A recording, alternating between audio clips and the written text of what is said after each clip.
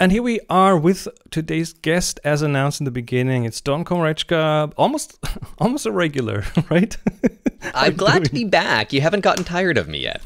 No, not at all. Actually, when you talked about your book last time, we agreed that you should come back when it's getting much closer to completion, and I think we are there. So just as a quick introduction again. I think many people might know you from your Snowflakes book and the Sky Crystals, and you have also looked into like a whole bunch of things. I think mad scientist is the right term for you. I love that term. In fact, if I don't know if it's in reach here, but I do have a propeller hat here that I could put on. There we go. So that's I'm not going to wear that for the show, but that's okay. So anyway, people have seen you here. So is there anything you want to add in terms of introducing? I love to tinker and experiment and see the world through not my own eyes, like not the world that I would normally be aware of. And I did a video recently for DP Review TV where I took this beastly contraption of a camera that uses ultraviolet light to take images. And so this is a modified Lumix S1 with a very special Nikon Rayfact ultraviolet transmissive lens and filters that block visible light but let ultraviolet light pass through. I know these from infrared. Yeah, I know. And so these filters have to block not only the visible spectrum, but also all of the infrared spectrum. Because if about 1% of the infrared light gets through to the sensor, that equals about the entirety of the ultraviolet light that the camera is sensitive to. And so it's a really tricky thing to use. And about the only thing that you can see is, defects in people's skin if you're a dermatologist, and patterns in flowers that insects can see that we can't. But that's a fun subject to explore, so I did some of that. Again, that puts that mad scientist moniker in its proper place when I start to do those sorts of things. So, infrared, ultraviolet, and the macro thing, of course. And I think that's why I got you back here to tell us a bit about the book that is going to come out and maybe some of the things behind the scenes. I think that's what everyone's interested in. And let's take a look at a few concepts that I've been exploring over the last, let's say, 2 years, since I started producing the book, and have evolved, made mistakes, and come across some serendipitous moments along the way. So why don't you bring up the first image that I have here, Chris, because I just think that this is so much fun. This, my wife doesn't like because she's a beautiful, talented, abstract oil painter. And she sees this and she says, that's as good as the stuff that I could do that would take me months to create, and you did this overnight. And so this is citric acid crystals that are being cross-polarized. But by the way, anyone who's listening to this right now as the audio podcast, this would be the point where you click the link in the description that takes you to the video version, because right. I think it's worth seeing those photos and not just hearing about them. Sorry, go on. Well, and to describe it, it's a wash of colored crystals, almost like a wave of a waterfall, transitioning from blues to yellows to then whites and then to some dark grays across the frame, with what looks like little rocks amidst this wave of crystals that are diverting the flow of it. This is one such example. Another simple example, and citric acid is an easy thing to get. Amazon sells it. I'm sure you can get it on eBay. Health food stores would sell it too. And this version of it looks almost like feathers of a bird's wing. Same exact ingredients, same exact setup, and it's remarkably easy to do, except when you make mistakes and break things. Let's go back to the colors on this. So they come from what exactly? So the phenomenon is called birefringence, more commonly called cross-polarization, where if you have a polarized light source and you have another polarizer on your camera that's in opposition to that, or otherwise blocking the light. Normally, polarizers in opposition, you'd see nothing. It'd be black. Unless there's something in between that, for lack of a physics lesson, mucks with the angles of light. And if it if it changes the angles of light in particular ways, then when it passes through the other polarizer, it blocks the original light source, but it doesn't block the light that has changed direction in between. And that can create some crazy colors. You can do this test with a simple piece of cheap plastic that, I don't know why I have, like a piece of packaging from something that's just still sitting on my desk. That would create rainbow colors. So cheap you Christmas ornaments. You need two cutlery. polarizers that this goes in between. Pretty much. That's exactly it. That's exactly it. And I'll show you the setup that this is a fairly complex setup when you look at the image on the right, because I'm attaching a microscope objective to my camera to get high magnification. You can do this with the Canon MPE lens. Laowa has other lenses that'll get 5 or within the ballpark of what I'm doing here. The image on the right, it's basically a flashlight with a polarizing filter on it, and a microscope slide on a crab clamp with a polarizing filter just resting on top of it. This is like a totally MacGyvered cross-polarizing microscope. It doesn't sound too complicated. It's not that complicated at all, except I didn't expect the LED light to put out as much heat as it did, and heat destroys polarizing film. And so I completely destroyed a very expensive Breakthrough Filters polarizing filter in the process of learning a lesson the hard way. Yeah, LEDs do make heat. That's a thing. Yes, maybe not as much as a incandescent light bulb, but when you're blocking the output and it's just all coalescing on the filter, I've since learned, put a gap there, and that problem is solved. So don't follow my exact diagram here, because you will break things in the process.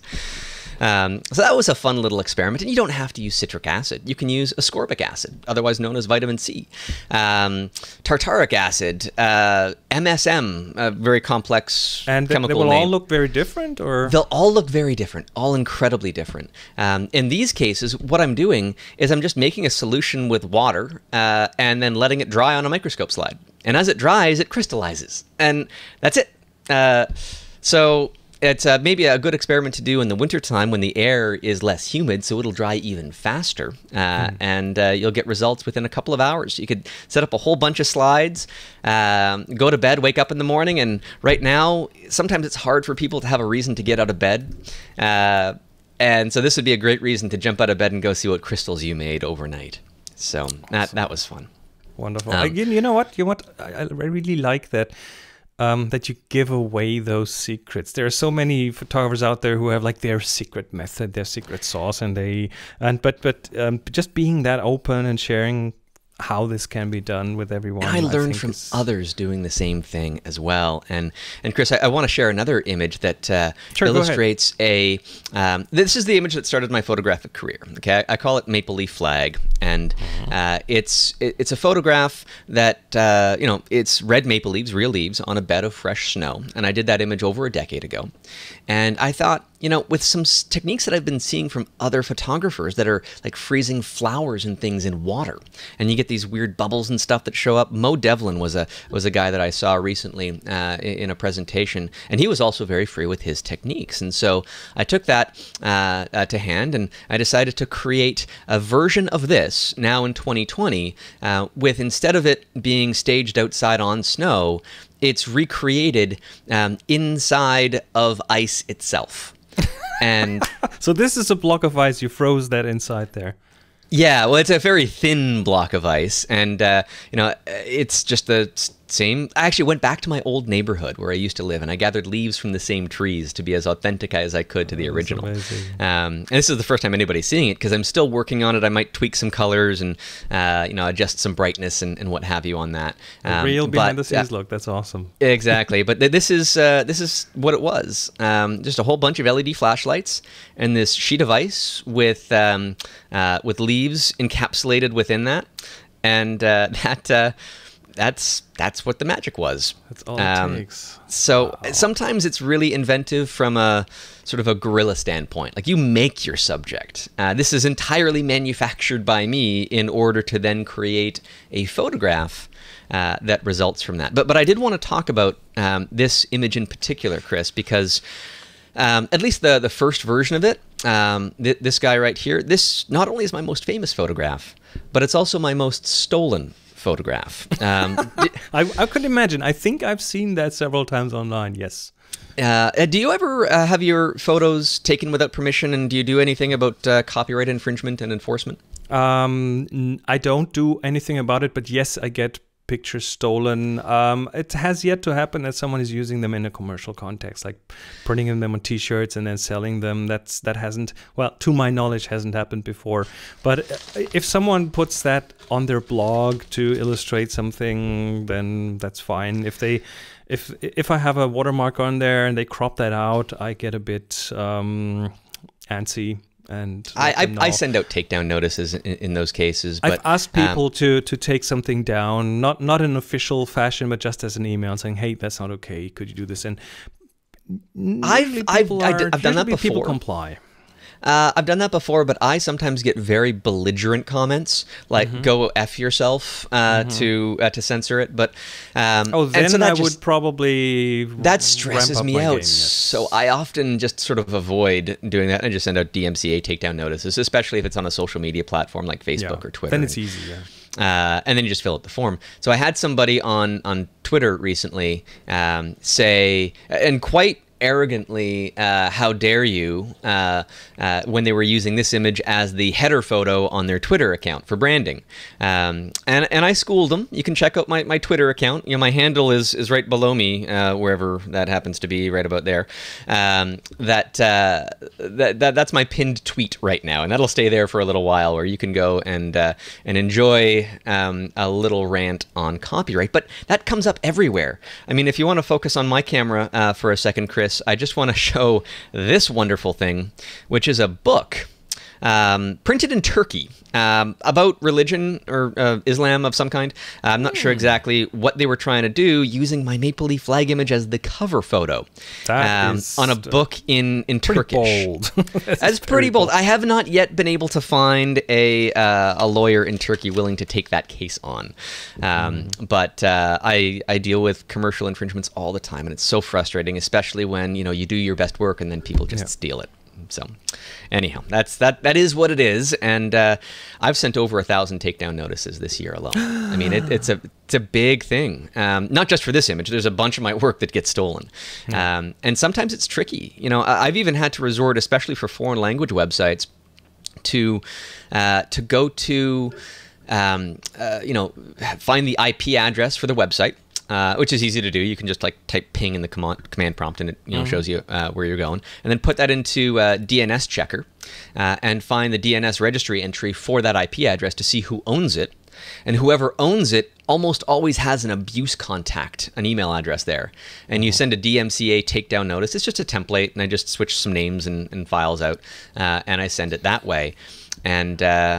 And that's more or less they comply, unless they're in like Iran or Russia.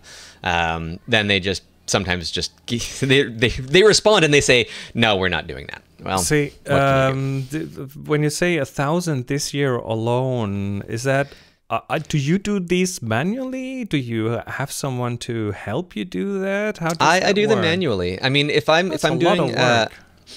doing infringements, I can do about 1 a minute.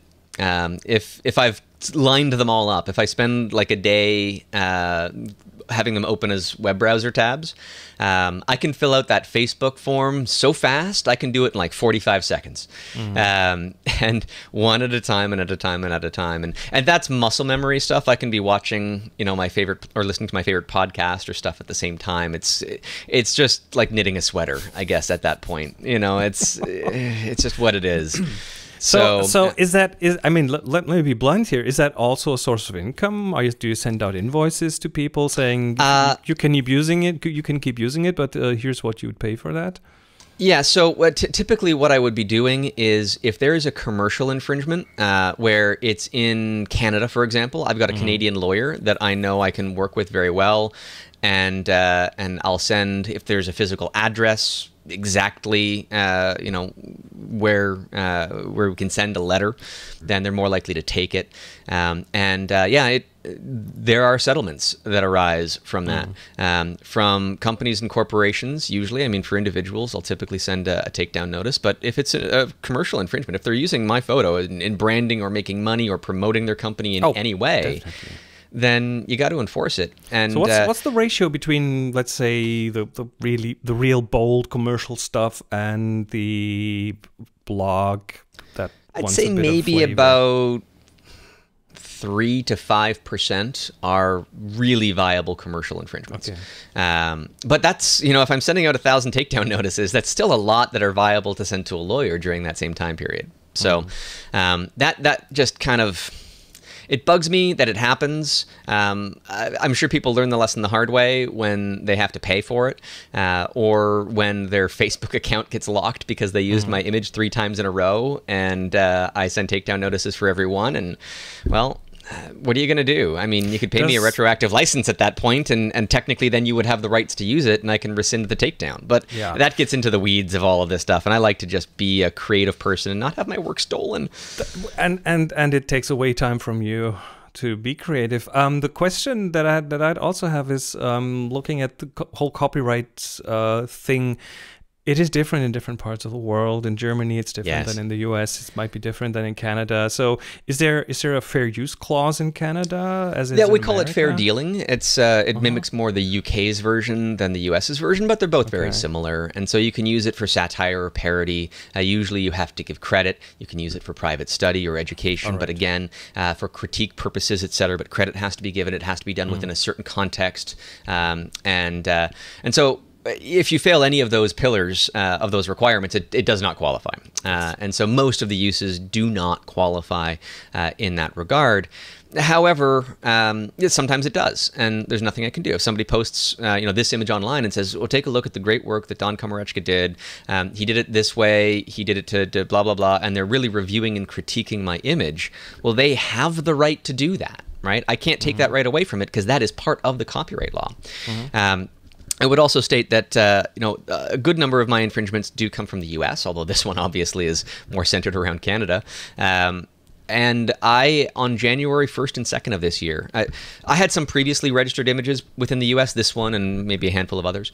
I went through every year's worth of my portfolio work that I've published, and I registered it with the U.S. Copyright Office, and costs $55 per year of work, up to 750 images, and all it is filling out forms and spreadsheets, and just hitting a pay button at the end. And that, to go back over 12 years of work, took me a day and a half to do.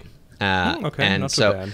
And I did have to spend like $600-700 US to get everything registered in my portfolio. But what that's does an investment. registration get you? Because we don't have that here in Germany. We have it here in Canada technically, although it doesn't change the metrics when you want to go and enforce a claim. But in the US, if you don't register your copyright, you can claim actual damages, what you might have licensed an image to somebody for. But no lawyer is going to take on a case like that unless it's a really, really big scenario. So by registering your copyright, you can claim statutory damages against the use of your image. And those numbers go incredibly high.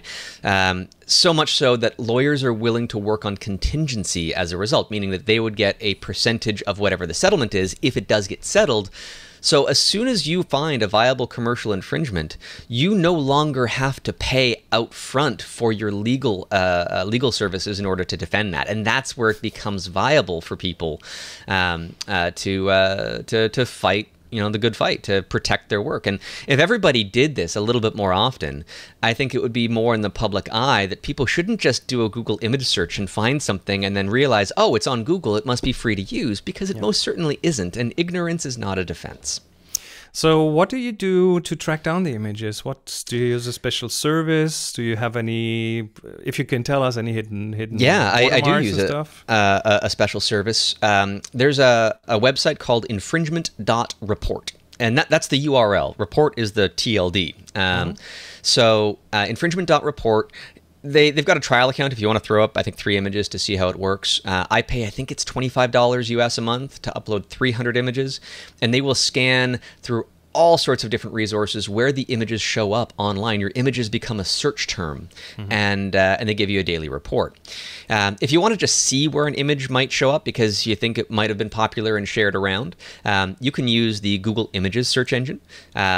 Bing.com/images works as well. I don't use Bing for anything really, but its image algorithm is different than Google's, and it finds different results. And so too, and is actually quite good, is Yandex, the Russian search engine. Their reverse image search algorithm is still different from everybody else's.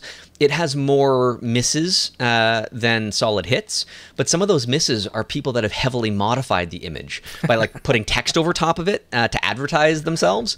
And that's a derivative work for which I still own the copyright to.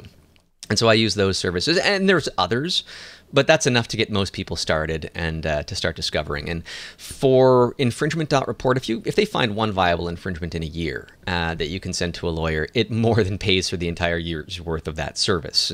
And so that's how I go about it. And I hope more photographers do the same, because if you just let people walk all over you silently, you don't know what's happening, that people are stealing your work, then they'll continue to not only steal your work, but others, because they just don't have the knowledge that it's wrong, and that itself is wrong. So back to the book. So Yeah.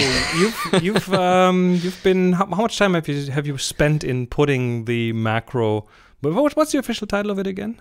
Macro photography, the universe at our feet. And I can say that the number of hours is in the thousands in order to not only do page layouts and the writing and all of the work to create the images and shooting the behind the scenes stuff and creating language that everybody can understand.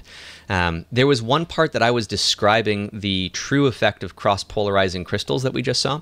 And it took me 2 or 3 days to write 2 or 3 paragraphs just to make sure I got the science right, bounced it off of actual scientists that understood this stuff, but distilling it down into terms that my wife could read and understand what was happening.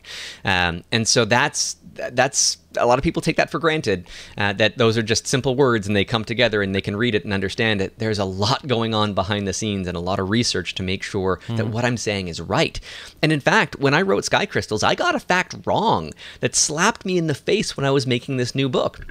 And that's that every lens that has an f-stop number on the barrel, that's measured at infinity focus.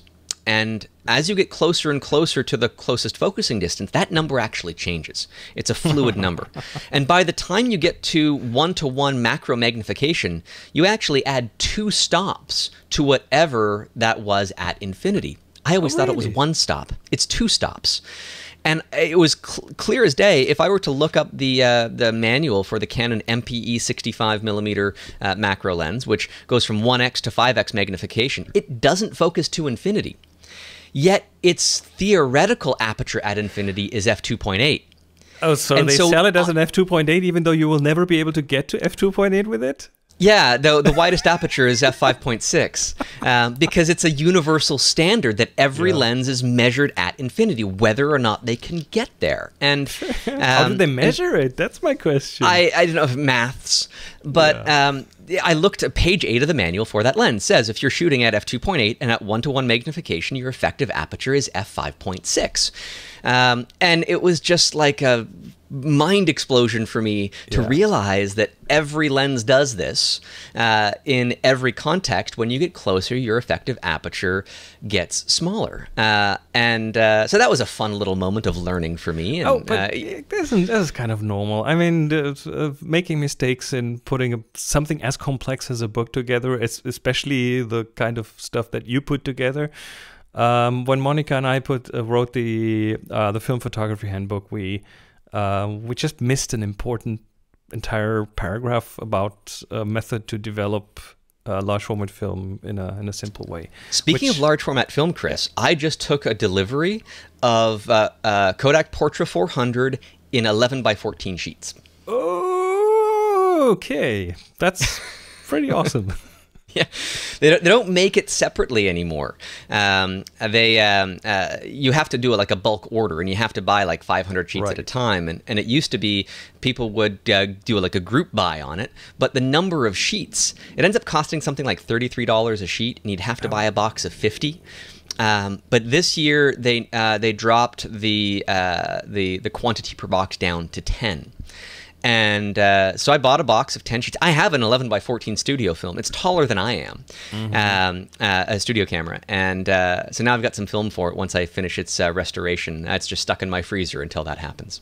That is wild. So, so the book, you ran this on Kickstarter. The campaign is long funded. You are putting the finishing touches on the book right now. Yeah, I was actually working on the post-processing section just before our call started. Did you do all this on your own? Are you working with someone to help you with the layout? And no, I do all the layouts, all the writing, all the images, awesome. and everything else. Although I will say that I've had a lot of people helping me do grammar, and I've got one person on the payroll that is double checking, the spelling and the grammar and making sure that the things make sense, that I didn't use the same common word too many times in the same paragraph, etc. Just to make sure that it's really well read, and so that's all done for every page layout that's been completed. The last section that needs to be done post processing.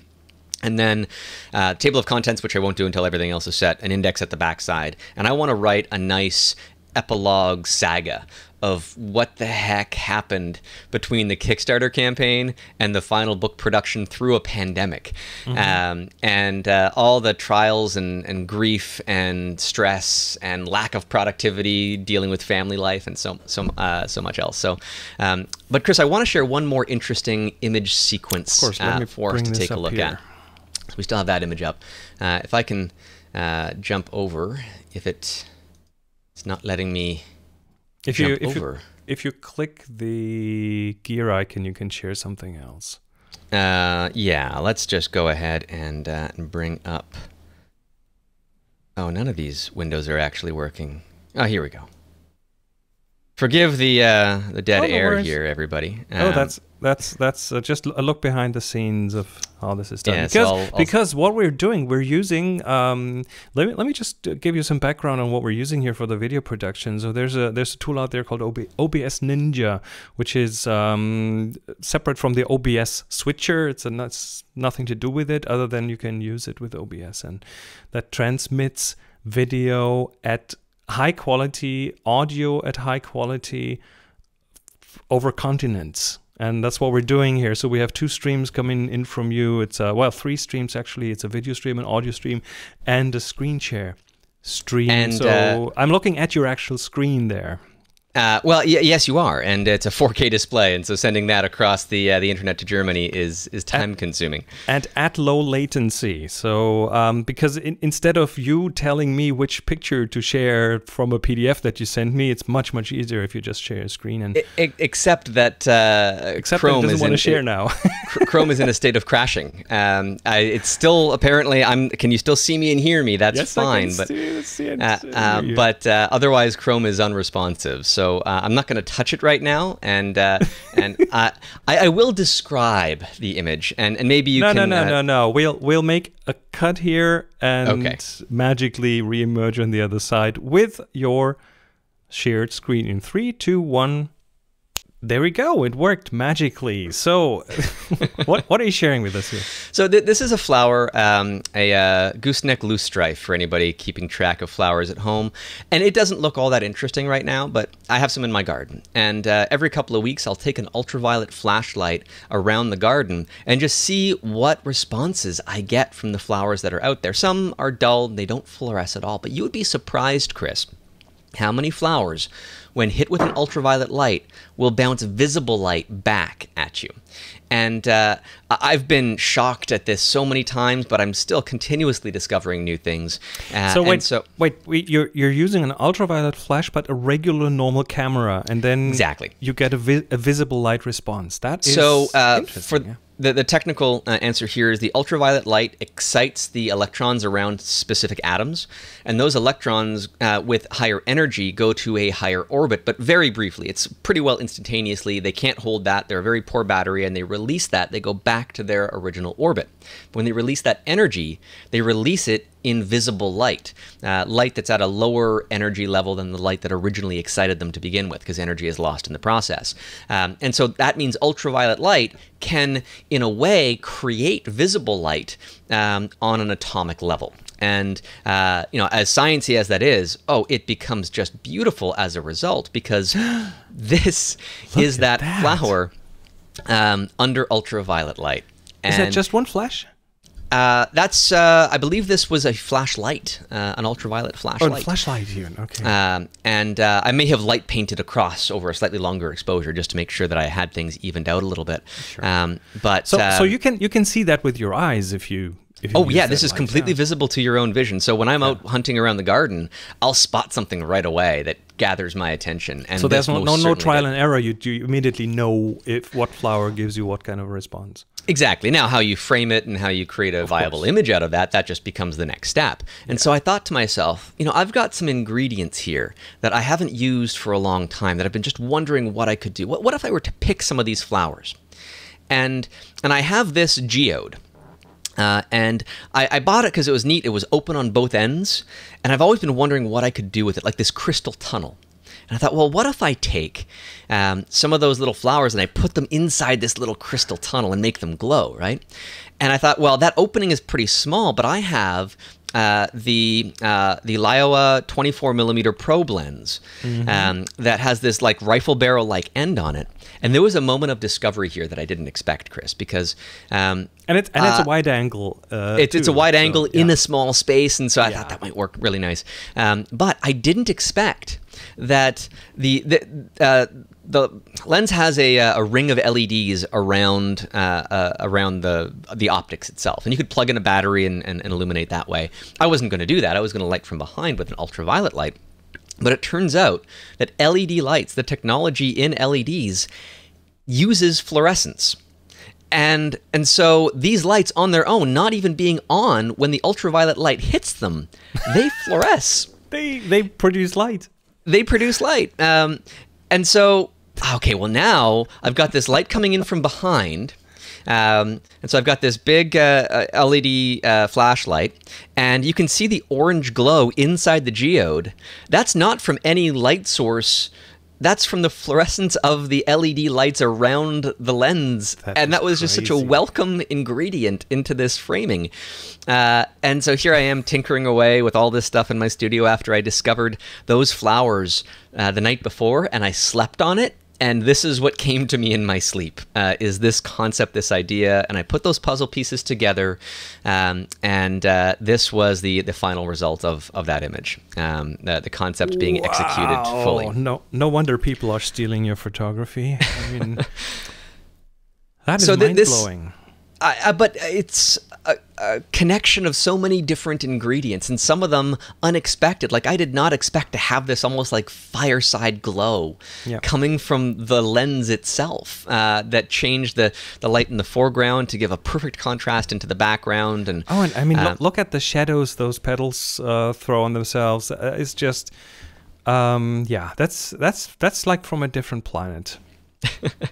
I'll take that as a compliment. And this was a late-stage addition to the macro photography book, which has a section. It gets distilled from the bare basics and understanding what lenses and gear do what and why you want to use certain things, to controlling aperture, to a deep lesson in diffraction that gets distilled down to common points we can all appreciate. And then we go into various different topics, water droplets and refractions and snowflakes and freezing soap bubbles and ultraviolet fluorescence, like this kind of stuff.